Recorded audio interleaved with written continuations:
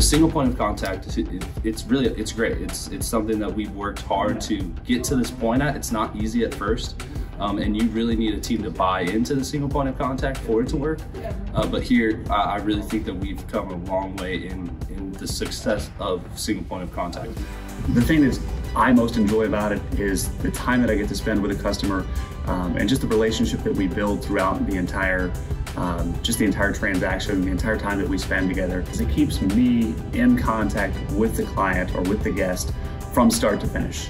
I greet them on the lot. You know, we do a demo, we do all of the normal stuff that you do as a salesperson. I see people really thinking that their time is more important than anything, and we have control of that. So instead of them being here for 3 hours, we did a couple deals yesterday in 25 minutes. Not rushing them out of here. This is just what the client wanted. But what I'll do is I'll turn this around.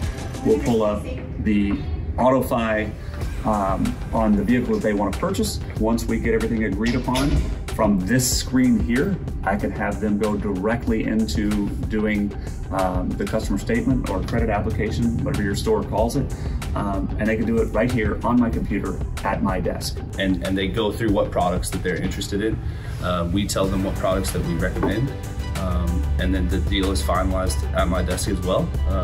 The only thing I literally get up for is to get the paperwork off the printer. Get more referrals from single point of contact than I do from anything else.